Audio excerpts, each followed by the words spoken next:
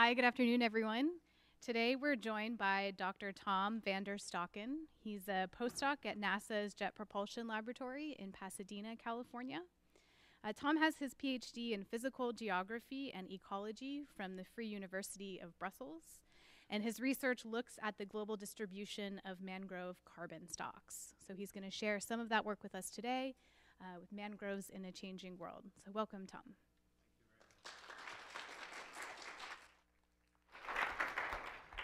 I'd like to start by thanking the Institute for having me. It's a real honor. You guys are really lucky to work here. Like, I work in it. I see cubicles, you guys see the ocean. That's the difference. And so today we'll go to the ocean side, not really the ocean, but the intertidal zone, and I will talk about mangroves in a changing world, discuss some methods and techniques that we use to study the dispersal of these plants by ocean currents. Something that is really challenging, and I'll show you why as well. I'll give you a glimpse of the ecosystem, because I assume not everyone may be familiar with mangroves. Who in the audience knows mangroves? Whoa. Okay. End of the talk. Thanks. So I'll start with this. This is a question that I've been receiving many times. Like, I used to work as a glaciologist, and today I work on mangrove ecosystems, so I go from the high latitudes to the tropics. And after my master's, I've been working on Antarctica, subglacial hydrology, and people were like, what are you working on mangroves now? Like, you go from the high latitudes to the tropics. Like, that's kind of a temperature difference. And I was lying awake every day, like, why? How should I explain this? Like, yeah, that's a shift, right? But it's basically pretty simple. It's all about change. Like, there's the retreat of glaciers globally. There's everywhere in the world we see that glaciers, Antarctica. There's parts that it's constantly moving, and the same happens with mangroves. Everything in life is changing, and it started 4.6 billion years ago. Everything on this planet is in constant change. And that's what I'm attracted by. Some of you in the audience may know, like, I have some friends here, and they know that time is my favorite dimension. It's also the most romantic dimension, I think, because it reminds us that not everything, you should not take everything for granted. Everything we have now there's change. I mean, I'm moving now. I'm changing the energy in the room. Particles here, atoms are constantly on the move. And that's the same there, whether it's a glacier or mangrove ecosystems or a bird migrating from southern California to the north. To me, it's all about processes. And that's what I'm attracted by. So that's my answer to this question. And this is a map from a recent study, and they looked at the change in the distribution of species, terrestrial species, marine species, and what we see is that there's a shift in all those ranges due to global warming. But global warming is not the only thing. It's not just temperature, the average temperature that is rising. Changing temperatures is changing precipitation conditions, it's changing soil conditions. There's like all these processes that are interacting constantly. And that's a very intriguing thing. I mean, we're on a very unique planet. And if you look at that map, I'm kind of intrigued by the whole picture. And there's mangroves as well, which is here. And I'll go into detail later for this. But what I want to show is species are adapted to what I would simplify to as preferred environmental conditions. We prefer a certain temperature. If you would put us on Antarctica, actually we would die. We wouldn't make it long there. But we have nice coats, we have Gore-Tex, we've been changing and inventing a lot of stuff that allows us to go there for a longer time. But naturally, that's not where we thrive. And these preferred conditions are changing. I mean, the whole window that is preferred by a species is shifting, typically to higher latitudes or to deeper depths, let's say. And that's what we see here. We look at the latitudinal gradient here, and at the northern edge, we see that at the higher latitudes, when there's warming, those areas that were previously too cold become suitable climatologically. at the southern latitudes where it was sufficiently warm, it becomes too warm. And you have this gradual process where species were present and now they get extinct, but at the northern edge, you see like species appearing. And it's a gradual process. It happens gradually over time. And typically you see that it's a latitudinal thing, and I will continue saying that, from the south to the north or to deeper depths. For example, here, if you look at the ocean temperature, so this is ocean depth with latitude, and you see like a shift where normally this was the 20-degree isotherm. It has moved a bit deeper, but also to a higher latitude. On average. Why do I say that? Because reality is more complex. It's not just a unidirectional thing. There's precipitation, there's temperature, there's salinity, there's soil conditions, and all those things interact. And that makes it a much more complex pattern than what I've shown before. This is a study of about 500 birds in Australia. And if you combine all the climatologic factors that influence these species, look at it, that's not unidirectional. So this just to say it's not a very simple thing. But if we go to mangroves, and I will come to that later, mangroves thrive in the intertidal zone, which is basically a very narrow strip in between the land and the ocean. So there's not a lot of space to go, right? I mean, here you can kind of go over a continent, not taking into account mountain ranges and deserts, whatever. But mangroves have this narrow strip, and if sea level rises, where to go? Well, we can go inland. But today, inland, we know that in many cases, there's buildings, there's dikes, and so there is what I call the coastal squeeze, and I will come to that later. There's not only changes in species or in one species. People can say, yeah, why does it matter, like this single species? Well, in a community, species are interacting. So shifts in one species cause shifts in other species. And this is just an example to show you. It's called the tropicalization of the temperate region, where this particular fish species, which is grazing on kelp forest, increased over time because of the warming of the waters. And what you see here, so those grazers, they increased, but the kelp forest disappeared. And here are some images. So this is the same location, kelp forest in 1990, grazed away gradually, and today we find corals there. So the whole system changed. And that's something that I want to really, I don't have to convince you, but it's just something that is asked regularly, like, why are people focusing on this single species? Well, it's more than one species. You have this whole network, and tuning that single species has changes in the whole network. And that's important with mangroves too. You can say, oh, let's just deforest, and why should we matter? I mean, why care? But we'll see corals are also connected to mangroves. Seagrass is connected to mangroves. Humans are connected to mangroves. And I'll show you that later. So this about species range shifts, and it's a global thing. It's constantly happening. Papers enough about that, but also mangroves are moving. I would say mangroves on the move. There has been an increasing amount of papers reporting this, and especially in Florida, we see a northward shift of mangroves along the coast because of warming.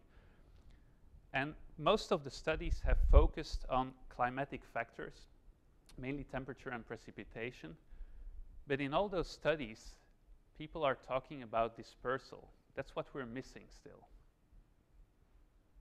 Because it's not because habitat is becoming available north of us that we can get there. Maybe I just don't get there. Maybe I have no seeds to bring there. So that's what we need to study, and that's the bottom line of this talk, because I'm going to talk about dispersal in mangrove systems and why that matters. Well, here it is. This is why it matters. We need this information to combine it with climatic data to see how globally this whole forest system will shift under future conditions. For those who don't know mangrove, here it is. So when we talk about mangroves, we're in the tropics and subtropics in the intertidal zone. It's a very dynamic system, what you see here. So this is just tidal flat. These are all mangroves.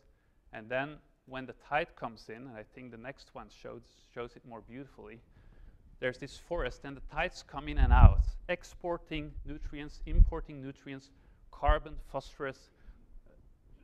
I mean, there's this whole flux of nutrients from that system to the ocean, and vice versa. And I found this 17th century herbarium from Roomfuse. It was my PhD supervisor who sent it to me. We both like old books, and I was very charmed by this herbarium because this is in Latin, and here it's in Old Dutch. So I kind of understand what it says because it resembles Flemish. And if you translate it, this is what it says. And it's a very poetic way of describing mangroves. And I especially like, so it's beech trees, seeing in turns under their branches, at moments the dry land, then the water. And I love that very much because that's 17th century. Someone with a totally different perspective describing for one of the first times this particular system in a period of colonization. And this is what it looks like. Just to say that it's challenging to do fieldwork there, going through that, I think if you like Indiana Jones, and I like Indiana Jones, this is perfect because you can hang in the trees. There's something to do there. But it can also be totally different. And by the way, those roots, we call them pneumatophores. And the previous slides were prop roots. These are pencil roots because they stick out of the ground like little pencils. You have knee roots because if you look like this, well, it looks like this with it's like a little knee sticking out. And this is in the more landward zone. These are pencil roots as well. So you see it's a very diverse system. You go from the water side inland, there's a totally different type of root systems, tidal, height, and so forth. Why are mangroves important? Well, I mean, we can talk about this for an hour, definitely.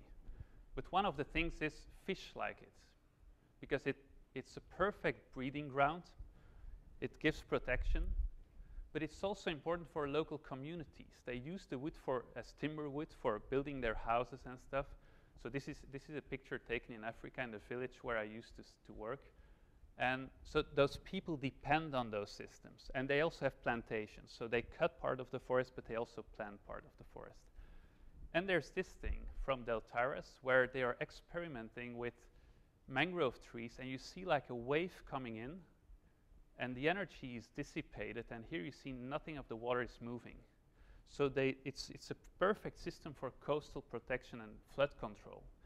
And it has been proven by the 2004 or 5 tsunami it's 2004, right? December 2004, where we could see that in Sri Lanka, along the coast, parts of the coast that had mangroves were much less damaged than parts of the coast that had no mangroves. Because these dense root systems, they block the waves, they dissipate the energy, and they stabilize the coast. And so that's one of the main advantages.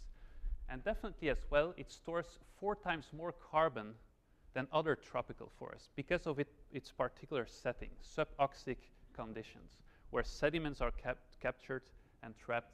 And yeah, that's definitely a unique thing where I would talk about as well.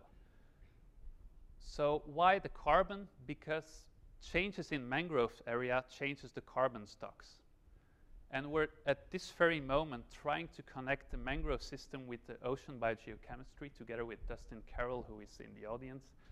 And our idea is to translate the whole global mangrove forest area into a carbon stock and release that into the ocean. And that's why we are using these very recent studies. So I was part of this study where we connected global canopy structure with precipitation. And we can see that changes in precipitation change the whole forest structure, which is also a very exciting thing when you think about changes in temperature causing changes in precipitation, regional precipitation patterns. And there is expansion in salt marshes.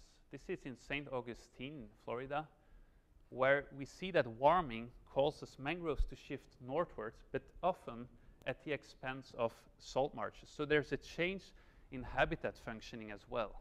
And that's also an interesting thing that we should take into account. It's not because mangroves move northward and we say, hey, there's more mangroves. Well, it has a cost in another ecosystem. And this is the coastal squeeze that I've been talking about. So you see, it's a narrow strip. We can go inland. We've seen that with the last glacial maximum using palynology. We see that with the drop of sea level, mangroves appeared also in the intertidal zone, but just more, more downstream, let's say, because it's lower. But in this area, the human area, we have this. So if sea level rises, you have a stress coming in here and a stress blocking here. Like it's just squeezed in between. And we have examples in Texas of landward migration, but in other areas, definitely not. And that's also something that I would like you to realize. That causes the loss of mangroves. We see all those changes globally, and there's a gain of mangroves due to warming, but there's also a loss of mangroves. And that's why today we want to study how these systems are connected to other ecosystems. Because if it's really that bad, we need to anticipate to future changes. This is for those who like shrimps. So this is a former mangrove forest here. And warm water shrimps are, well, these are just all ponds. So the whole forest is just cut to have warm water shrimps I like the image because it says something. It's not just a small pond. It's a huge forest that is being cut. This is one that I visited in Kenya. So it's abandoned now because they use different things like antibiotics. And after a while, you cannot use it anymore. And they just abandon it. And that's where it is. And so changes in mangrove forest is not only impacting the ecosystem itself, ecosystem health, but also climate, as I said, changes in carbon stocks, and human well-being, because people, local communities, depend on these systems. They're far from us. Maybe here in California, you're more familiar with mangroves than we are in Europe. We have no mangroves. But so it seems far away, but it definitely is important for many people on this planet. And so it's also connected to seagrass. People look at it in a very isolated way, but if you look at the fluxes between all those systems, I can tell you, if you take away some species in one part, it has influences on coral systems, because some coral fish go to the mangroves for protection, for breeding, and so forth. And it's the whole network that you have to look at. And so now we're going to dive into the dispersal part. How do mangroves disperse? Well, they have these, what we call propagules. I use propagules because it's seeds within fruits. So rather than using that, I just use propagules. That means dispersal unit. And they hang on these trees. You see them hanging there. This is for a rhizophora. And they can either plant directly, or they can just fall on the ground, and with high tide, they can be taken by the currents, exported. And they're floating in the ocean. And that's where it becomes difficult, right? Because you're like, yeah, we can study these things by looking at them locally, but you cannot just take a boat and follow millions of seeds in the ocean and like, yeah, because there's a bunch there, and it's impossible. And they have different shapes and sizes. Like this is for Rhizophora, this is Ceriops, this is Bruguiera, Heritiera, Soneracea, Xylocarpus. These are really cannonball-like structures. If you open them, there's like 8 or 10 of these inside, and they all float. And as I said, dispersal, it's easy to study. If you look at the short distance, most of the seeds disperse over short distances. You've seen those root systems. They fall in there, there's retention by the roots, or they plant immediately. That's an easy thing. Well, apart from the part where you have to climb in the trees, but that's the cool part. This is the challenging part, the long distance part. So that's typically rare. I'm not convinced that it's rare, but this is what literature says. I think there's much more long distance dispersal than people think. And it's hard to quantify, but it's definitely of conservation concern, given what I've shown you before. And so in this talk, I'm going to we're going to look at some techniques on how to study this whole dispersal kernel, both the short distance part and the long distance part. And so there's different techniques. We need to quantify the propagule traits, their buoyancy, their viability. That's what we do in mesocosms and like in these huge baths. This is one in Malaysia. There's these flume racetracks where we can control water flow, wind conditions, and so forth. We have ocean models, we have genetics, and we have release recapture experiments. That's the Indiana Jones experiments there. So we start in a forest. Very dense root systems, but the tide is coming in and out. So you need to look at the tides. Don't go in the forest at random, because running out is not an option. It's climbing out. Or I remember stories from a colleague who had to sit in a tree on a branch waiting until low tide because the tide was coming in. I like that story. I would have liked taking pictures of it. So this is the flume racetrack at Nios in Ierseke. And what you see here, there's water flowing. Let's go and have a top view. So this is a conveyor belt that is rotating, and it's pushing the water through this whole thing. And it's streamlined by these PVC tubes. And there's a start section here. And we have also a 3D positioning system and an acoustic velocimeter here to measure the water velocity very accurately. And then here is like a window you can look through to see what's happening. Seeds floating there, we can trace them, we can take pictures of them, and so forth. And of course, you need a forest. So we mimic the forest using bamboo sticks. This is my father's work. He likes carpenting, so we did it together. And yeah, don't look at this. This is why the pointer sometimes goes like this. That's coffee cups. And so what we did here is use different root densities. And we let seeds float. We would release them here at the start and let them propagate through this whole thing and measure the time they need to go for all those different species. And then we would quantify that just to have an idea about what's happening there. But of course, you have ex situ experiments, control conditions, but you also want the complexity of the field. So we always combine those experiments with intra-forest experiments, in situ experiments, where we would release propagules which we painted. It's biodegradable. It's the best we can do. And we give them numbers, and then comes the part that I like. So we release propagules in each of those zones with different root types. The water comes in here and goes out like this. And you need to know that south here, if you would look on top of the canopy there, there's the ocean here at this side. So waves come in the tidal creek, but also a bit from the south. There's a bit of a shift. And you'll see that why I mentioned this. These are circular statistics. So you release the seeds, and then after one tide, you go and look for them. After 2 tides, 3 tides, and so forth. Very nice job to do. And then you put them in the statistics, and what you see is you see like a dominant direction here and a dominant direction here. And here as well. You see that coming back. So if only focus on the thick lines. And that's basically because it follows the flood tide and the ebb tide. But now we have an idea about how far do they travel within that forest system. Are they exported to the ocean, yes or no? And we keep track of those data because that's what we need later for fine-tuning our models. And this is also what we found. Not very surprising, but we need to quantify it. And it's this typical leptokurtic, left-skewed kernel, where we have a lot of short-distance dispersal, and then a few make it out of the forests. There's some that went like further than 300 meters. Not a big deal. I mean, that's not a challenging thing. What's challenging is what I will show later. But then there's this one thing. So now we're out of the forest. There's the complex forest system. Now we're in the open water.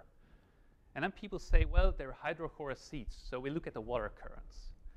But I was a physical geographer coming to a biology lab, and I had like these very basic questions, like I didn't even know what a mangrove plant was before. I knew what glaciers were, but definitely not mangroves. And this is what I saw in the Mediterranean Sea, like Velela velela. You also have Physalia physalis, whom you may know, like the Portuguese man of war. And these are mangrove seeds from Heritiera, and they have these dorsal keel. And I was like, wow, that's pretty cool. There's like small sailing boats. They really float on top of the water column, very light. And you could see when the wind blows, they go perpendicular on the wind, and they like, I just loved it. So I was like, yeah, it's water currents, but we also need to look at the wind conditions. There's more than one factor. So let's build like a wind tunnel on top of the water. This is not my dad who made it. We did this at NEOS. And so this is what comes out of it. I will focus on only one. That makes it more digestible. So what we did there is one water flow velocity, 0.3 meters a second. We did that for different ones. And we used like wind in the same direction as the water, opposite direction. For different wind velocities, different water velocities. And what comes out of it is physically very, I mean, it's just basic things, right? I mean, once it goes underwater, there's no influence anymore. But you have this whole range of seed morphotypes. You need to quantify it again. And there's very surprising things that come out of it. Let's just look at it. So here you see all the seed types, increasing density of the seeds. This is the velocity, dispersal velocity of the seeds. Water velocity here was 0.3 meters a second, and you see that the green dots like this one, there was no wind here. So more or less we stick to the 0.3 meters a second. There is some variability because the seeds, they rotate and they do many crazy things. And just see what happens here. If we just assume water currents, look at it, how much this seed type was influenced by the wind compared to this one. Here, this one is nearly not influenced. And it's the vertically floating, it's a Cereops propagulis, vertically floating. They start floating horizontally, but then due to anatomical changes, they start to float vertically, and then they sink. Sometimes they refloat. We didn't quantify that yet. There's a ton of stuff that we still need to do. But definitely, we capture some important processes that we might have overlooked if we would say, well, skip the winds. No, winds are cool, definitely for those who like sailing. Again, we went to the field. We like indoors, but we definitely like outdoors. So we went to Kenya in the same forest. It's one campaign. So we didn't take the airplane 20 times. All the field experiments were done during just lower the carbon footprint. And just to show you, what we did here was painted like 900 seeds with different tags, different numbers, and we released them in different parts of the forest, like here in the forest, in a tidal creek, a bit more to the open water, and then in the bay area. So this is, you see the forest here, this is the Indian Ocean. And there's a coral reef here, which sometimes is exposed at low tide. And so we released them there, and this is our walk. I just tracked it with the GPS. And it looks simple, but if you zoom in on that little square there, whoops, there it is. So if you zoom in there, this is what you see. So you should see that everywhere where there's a line. So we start by collecting seeds. How do we do that? How do we select the seeds? Well, we shake a tree because we want to mature seeds. We collect them, then we tag them, we give them a number, and then we take the basket on our head and we start swimming in the bay, which was a scary part. I saw like sharks everywhere. People there said there were no sharks. They said, yeah, behind the reef, but sharks are not like, oh, here's a reef, let's turn around, guys. I was like, I mean, okay, but I'll just do it for the sake of science. And my colleague was on the beach just, you're doing great. But at one point, like, people were doing like this and shouting, and I was like, oh gosh, there must be a shark. But they're just not used to people swimming there in that part. It's a little village, and people are like, oh, nobody swims here. So we were like, wow, what is that guy doing? And I was like, never do that again. I mean, like, it was outgoing tide. I had to swim against the tide back. And I had like a huge thing. I mean, it's a basket full of heavy seeds. I can tell you, like, if Michael Phelps would have been there, I would have beaten him. Like, definitely. I was scared. And then we go and check for the seeds. And you see, we walk the whole coastline to find these seeds back. And sometimes it's very hard to see them. There's one here. Sometimes you see them like this, or under an old coral reef. This is 3 kilometers from the release location. We found one there. Sometimes they're also predated by crabs, and this is what you found back. And this is why my mom doesn't like it. I mean, it's not good for the washing machine. So we released them in 3 different locations here, and this is where we found back the propagules. So with the GPS system, every time we find one, we tag it, and we relate it to the release location. So we do that for all the release locations. And then we put that in what we call a dispersal distance kernel. And this is pretty interesting. All the ones released in the red dot there, which is in a tidal creek, the wind comes from the east here, and it's blocked by the forest. And we find in 2 species released, we see like 1 distance dispersal group. There's like all the seeds kind of dispersed over the same distance. If we go to the more open waters, we see 2 groups, one that dispersed short, the other one long. And the ones in the open area, same thing. And if we look in detail, we see that these are horizontally floating propagules, these are vertically. So the floating orientation matters. This is a few high tides, so we extrapolate over time, we definitely capture a few hundreds of tides. So that's important as well. And this is the first model we built a few years ago. It's very very basic. We just water currents, UMV fields of the ocean, and we added wind on top of it. And we gave them different sensitivities to wind, the seeds, like 1% of the wind, 2, 3, 4, 5%, and that's the different colors that you see. So things that were released, let's go to the next slide here. We released seeds here. The black line is a trajectory of a seed that only is influenced by water, so 0 wind. You see onshore currents push it back to the coast. Offshore winds allows wind-sensitive seeds to go. So these are the wind-sensitive ones, like Heritiera. The vertical ones are more like in the black line. You also have the opposite. Onshore winds can push seeds back to the land, and then you have the vertically floating ones that are only influenced by the currents. They can take off and they go. And yeah, this is also an interesting thing because things can be captured in like eddy currents, and given that they have a limited viability period, if you get stuck in there for too long, you can arrive at the site but no longer be viable. So those processes definitely are important. And then this is a project that I'm unbelievably excited about, because we started it a while ago, but also I did it with a very good colleague, but definitely a very good friend, Dustin Carroll. It was one of the coolest collaborations ever. We'll dive into it. It's cool. So what we did here is we released seeds over the full biogeographical range of mangroves, so the global approach. And in all the locations we have, we release seeds every hour of a full year. So more than 8,000 releases at one particular point. And we give seeds a floating period of 1 year. So you would have like about 9,000 of these maps. So released at 1 hour, let them float for a year. Next hour release, float for a year. And you have like more, let's say 9,000 of those fields. And then we combine those fields on one grid to get a density map that shows us where most of the particles or the seeds are moving. We've seen the complex forest part. We didn't include that. We assume what we want to focus here is on long distance dispersal. We assume seeds have left the forest, because including the forest part, that's what we're going to do in the future, definitely. But it's a complex thing. There's a ton of stuff that we still need to quantify, a lot of uncertainties.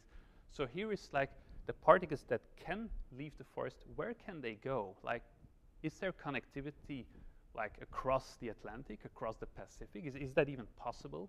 We have genetic data. I'm not talking about genetics today, but we have in our team geneticists that have been looking at the DNA of propagules and mother plants, and they've been connecting globally DNA samples, and they found connectivity between populations across the Indian Ocean, across the Pacific, across the Atlantic. Sometimes there's, one says yes, one says no, so it's complicated. So adding this model on top of it, combined with the genetics and the fieldwork, makes it much stronger, makes it much more reliable.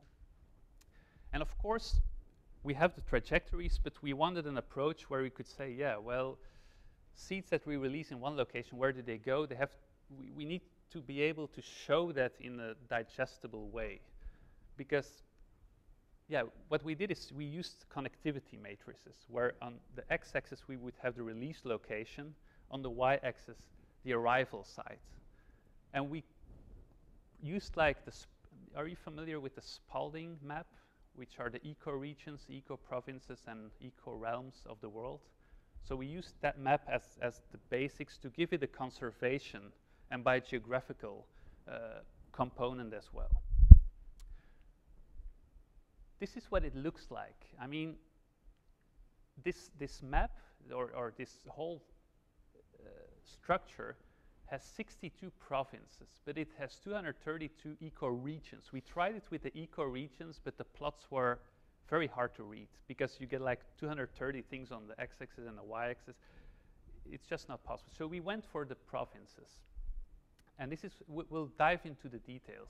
I will not show you like every name on this thing. These are the abbreviated names, like G would be Galapagos.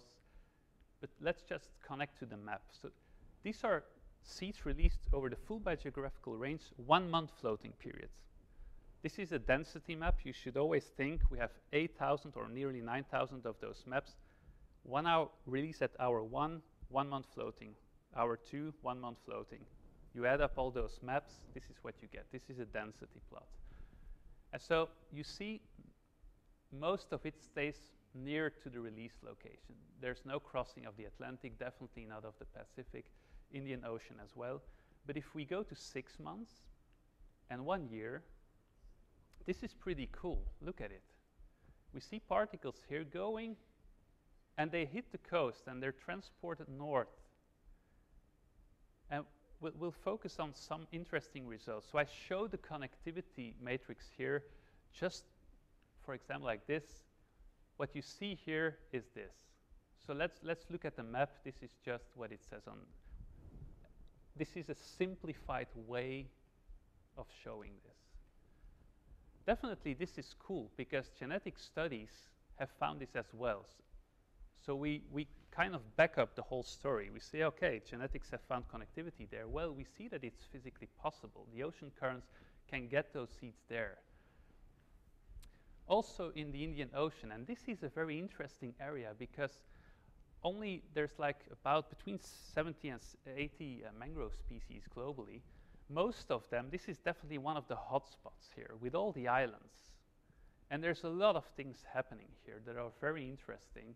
And there's a lot of connectivity in the area as well, both in a direct way from here to these locations, or in a stepping stone way. And you see this arrow is 2 directions. That's because of the monsoon effect. So things can go both ways, depending on when they're released. We released over the full year. That means we release seeds at moments that maybe in the field there were no seeds available. That's the phenology. We didn't include that. We still need to quantify that. And this is also a very interesting one, because what we see here is things across the Pacific are connected from these coastlines here, but they jump over Galapagos. So Galapagos is kind of a stepping stone. And all these islands as well, in Polynesia, Melanesia, Micronesia, all those little islands are stepping stones to go over this huge expanse of water.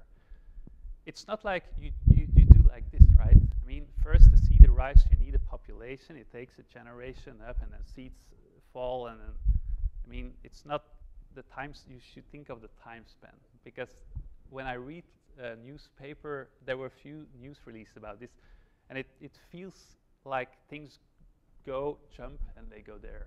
There's first the whole forest that establishes with new seeds, so it takes a while.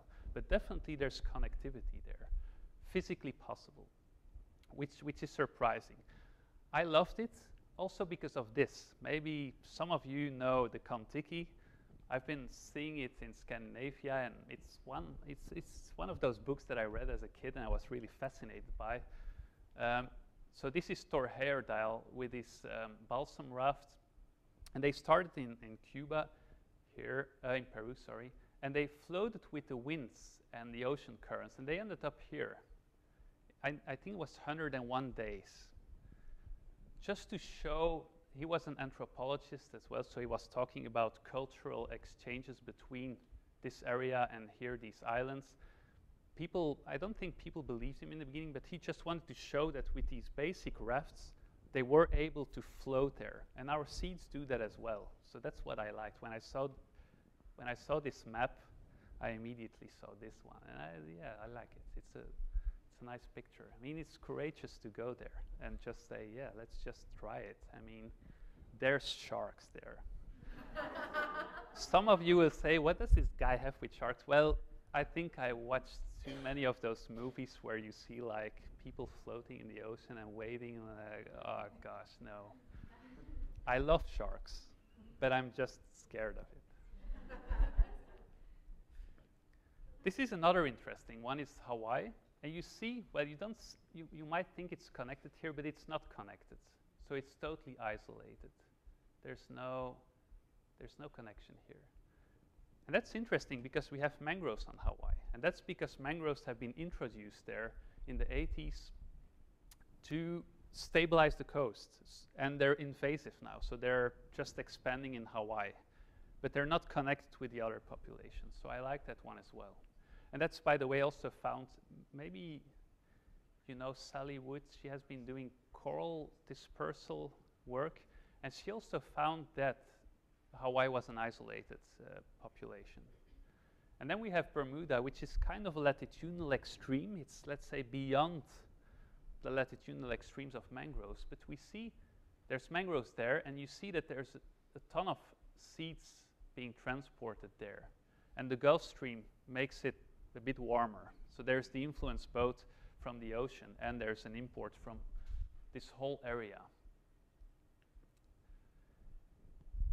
This is a bit more complex. We translated it. So for each of those trajectories, we computed the trajectory path length, which can be very complex. Particles can do like this. Or if this is the start location and we do like this, we can go like this, or we can follow the whole path. And what you see here is the cumulative density function plotted for particles that have a different minimum floating period. So we say you're not allowed to strand within the first day, you're not allowed to strand within 3 days, within 5 days, and we also used a Monte Carlo like between 1 and 5 days. And it's interesting to see here, we see the path length distance and the density, and just look at the horizontal shift. So changing the minimum floating period a little bit, make it 1 day, make it 5 days, causes this horizontal shift in the cumulative, in the CDF. And most particles strand within 50 kilometers, but if we just change that little thing, there's a huge difference in the whole trajectory path length. Same if we only look at the great circle distance. But then we were like, yeah, let's give the particles also a different maximum floating period. Let's say, let's float them for 1 month, 2 months, 6 months, 9 months, 12 months. And that's what you see here. It's the shaded envelope here. And you see that the maximum floating period, the envelope is thicker, let's say, in the longer distance part. So tweaking the short distance has a lot of impact in the, let's say, the first 50 kilometers of the dispersal, while the maximum buoyancy period, and that's definitely important because some seeds float 15 days, others can float for more than a year. So if we just assume, yeah, everything floats for a year, yeah, well, that's a mistake. Well, and there's also, we also looked at the ratio between both, like the path length over the great circle distance. That tells you something about the complexity of the trajectory that that the particles went through. Having said this, nice models, but still a lot of work, because there's a ton of things that we didn't quantify yet, or that are very hard to quantify. You cannot go to all the mangrove forests in the world and just stand there and say, hey, okay, whoa, 1st of May, we have propagules. 2nd of May, we have propagules. Hey, how is it going in Malaysia? Oh, good, there's propagules here. Oh, that asks for a huge network. And so this is a paper that we're about to resubmit tomorrow, I think, where we compiled all the data available, going from the parent tree, how many seeds per tree, we compiled all the data. Seeds fall from the tree, when do they fall from the tree? They're retained, they're predated, by which species, by which crab species. Pre-dispersal mortality due to snail, there's a ton of things. Then we go out of the forest, there's dispersal, there's propagule traits that are important, there's vector properties, ocean current, strength, direction, wind. We arrive somewhere, there's predation as well. In some locations, predation is 100%, so that means everything that arrives is just eaten away by the crabs, so there's no propagules left to establish a population. This is a literature review that I did a few years ago, and that's all the locations where we have phenology data, where someone reported something about between August and, let's say, November, we have seeds for this species. And we compiled all that data. And don't look at this. I'll just summarize it.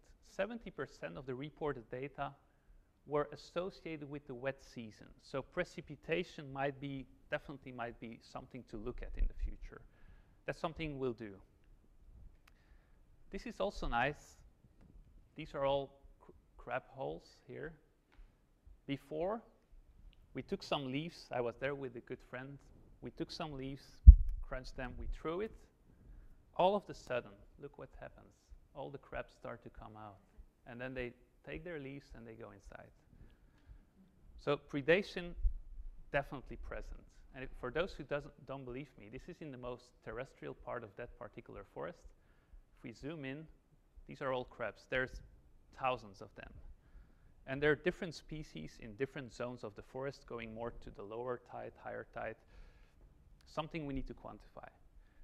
This is work from a colleague of mine, work that I really, really like, not only because of its importance, but also because of the creativity. And I'll tell you why in a bit. So these are different species, and they've been looking at how the seeds float over time. So they start horizontally, then they start to shift vertically, and then some sink, like here. Some start to refloat. How that happens in the cells, it has to do, we'll look at it. This is what she did. This is in the lab. So basic floating experiments, but then she went to the hospital. And after the hours, when there were no patients, they put like young seedlings in the CT scan to get this. So she did also like light microscopy. That's what you see here. So very thin slices, looking at the cells. Use like what you see is changes in tannins, in starch. There's a lot of things going on there. And what you see is, or the vertical part, if we go from the top, let's grab the vertical one. The redder, do you say that in English? The redder? The more red, the higher the density. Horizontally floating, we see more blue here. If we go to the vertically floating one, we see blue here, light density, but it's definitely denser here over time. So it's in the lower part of the seed that the changes happen at the physiological level. How and why that happens, it's interesting and complex. That's the end of the talk. I want to thank all the good people on this planet. Definitely the Moss Landing Institute for inviting me. I love the place. I want to thank all the people I've been working with, wonderful people. I want to thank Pam Carroll. I have a present for you here. Pam Carroll is the mother of Dustin Carroll, and she's an artist. This is a study that we did. It's published in, oh, I didn't put it here. Sorry, no reference. Shame on me. This is a painting from the 17th century from Franz Post, and it was in the period of the colonies. And when they embarked for their colonies, this was one of the first paintings where we see here, if we zoom, that box here is a zoom in, we see mangroves here. That's Avicennia species. Why is that cool? Because that particular artist had a very, I mean, he's a Dutch person, and if you know the Dutch landscape paintings, they can be very detailed. They had a very good eye for details. And you can go through the art history. A lot of, we found like paintings and drawings of the very same, from the very same point, and we've been analyzing them. In many of the cases, no mangroves. This guy who was trained to look at the landscape, captured the social part, but also the landscape part. He even captured far in the background these pencil roots. I mean, that's cool. So that's your present. Do I still have time? I don't know what time it is. Yeah, let's just go to Dr. Livingstone as well.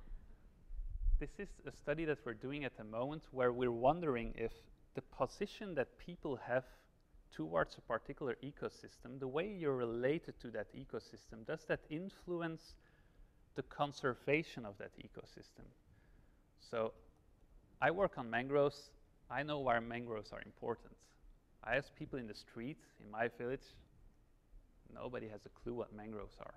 That's okay, because they've never, I didn't know it either before. I was working on Antarctica, so I was like, mangroves, I know there were mangrove, like palynological remnants of mangroves on Antarctica back in time. But then the general perception, if you go through, we've been looking through literature back to the 1600s. So it's one of the side projects we have because we like old books and art, so we combine that passion with our topic. And we went through the whole thing. And what we see is mangroves are often described, this is my PhD supervisor and has this picture on Google Maps. This was the house of Dr. Livingstone preparing his expeditions next to a mangrove forest. And this is what he writes. Mangroves are the very hotbeds of fever. If we go through literature, one is buried and smothered in the brackish mud. Irregular roots, chaotically venomous snakes to entangle and choke all creatures approaching them. This is an old. This is a Dutch book. So that's part of it translated here. But definitely, if you go through the literature, the perception of mangroves is a murky one. It's the murky mangroves, and we're wondering if you go to corals, often more colorful. People, many tourists like diving in. I don't know, people like diving in mangrove. Yeah, it's muddy and it's. This is a colleague in Singapore, Dan Fries, who has done a study on it's in the colonial period, like manuscripts, and he saw that often mangroves were related to disease, to danger. So definitely the perception of mangroves is, you can see it in many of those books, it's dangerous. It is dangerous because definitely there are snakes. I had a bad cut because of oyster on my before last day of the field work. I was super glad that it was like, we're nearly there. And it was one of the safest trips. So we were like just stepping, and I was like, and then a colleague said, don't watch your leg now. And I was like, oh gosh, no. Huh? Okay, yeah, it happened. So definitely it's a tricky environment to do research in, but that's what we're working on now. And I like this paper that just came up. It's a neurological connection to the landscape. What happens in the brain when we look at a landscape? If you look at those four, and they included mangroves as well, this is an agricultural landscape. Is that more attractive than this or that or that? And it turns out that complexity in a landscape definitely influences the way we perceive and we appreciate the landscape, and we're willing to spend money on conserving it. So yeah, that's things that I like as well. There's the hardcore science, but there's also there's a lot of ways to think about when we want to conserve a system. We don't just need to study it, we also need to think about what do non-scientists think about this system? How do they look at it? Not having all the details, not having read all the papers and the books, what's the thing? Like bad roots, snakes. Yeah, that's not looking good. Well, it is. It's important. And look at it. That's a different picture. So it also depends on the picture. That's beautiful. I mean, that's nice.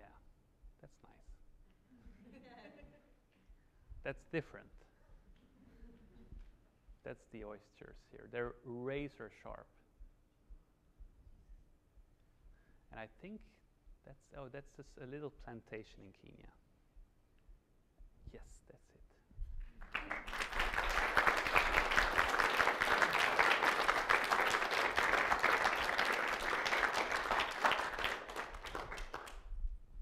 wanted to ask if you saw increased predation on the crop fuels that you had painted, because I noticed some of them were like white or yellow or anything like that. Does that actually attract predators to eat them more? No, what's interesting, do you remember the little piece?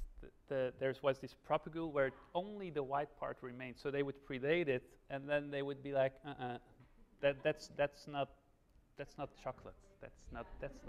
But do you think it would draw their attention to it, or no? I don't think so. I'm not sure if they're visually attracted or not attracted by it. I think maybe it's rather the smell or the senses when they taste like the tiniest bit of paint. They're like, that's not what I want. So they leave that little thing there. That was interesting. It was hard to find back, but we were like, wow, that's crazy. There was a pretty recent paper looking on genetic diversity in mangroves in China, and they found that looking at 6 different species, they had really low genetic diversity. I think the Soneratia alba had 0 genetic diversity. I was wondering if your geneticists that you know have found similar findings in like the mangroves in Florida or Kenya or anything like that. I'm not aware of. Do you remember the tea? I think it was Is Gao. it a group from Singapore or Malaysia? I'm not sure. They were mostly in Thailand. I can look it up Okay. after. But they were kind of looking at in terms of like sea level rise and how genetic diversity is pretty dramatically decreased due to sudden sea level rise. Well, I'm not sure. I don't know if any others. There's definitely studies out there on the genetics in other parts of the world, but I'm not a geneticist. We work with a team of geneticists. They're trained as geneticists. So I'm not aware of other papers, but I think they definitely exist. That's what's for Soneratia alba? They looked at 6 different species. Cereops tegal, I think 2 of the avic. Yeah, we have genetic data for Cereops and Soneratia as well, and Avicennia marina in Kenya, and I think also for Avicennia in Florida. So yeah, we should. I should give you my email address so you can.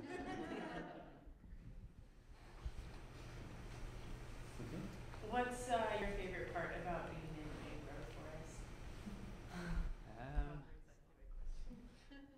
No, I think, I was younger. Oh gosh, that's wrong.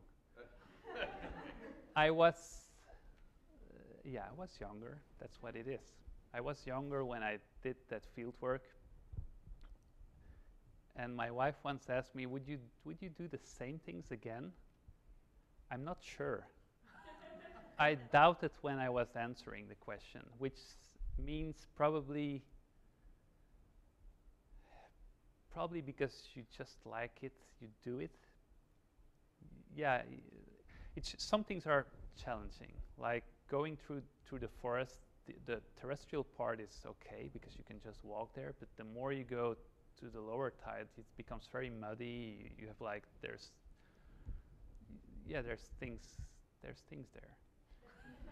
And then you swim across a tidal creek, but it's not just a creek of 3 meters wide. At high tide, it's pretty far. So you need to swim there. And I found like a movie back a few days ago while making this presentation. I was looking for old pictures, and I didn't know I had like my colleague filmed like while I was swimming across the creek, and I was like, wow, it was wider than I had in mind. Like in my head, it was like a small swim, but I was like, no. And it was outgoing tide, and that's the tough thing, because you want to release the seeds at the peak of the tide so that there's a maximum, that you capture the right moment. And you can see where I started and where I ended up at the other side. That was pretty far because I was just drifting away, but I had to swim back. So yeah, definitely, I like that part. I like being challenged by, I like going to the limits, let's say. Yeah, I like swims against high tide. Is it seasonal at all? Is there a right or wrong time to make propagules? Yeah, there is seasonality in the production of the seeds. Does it make sense weather-wise or current-wise? That's an interesting question, because we have, like the study we did, the global meta-analysis of all the studies that ever reported on seed presence in the field.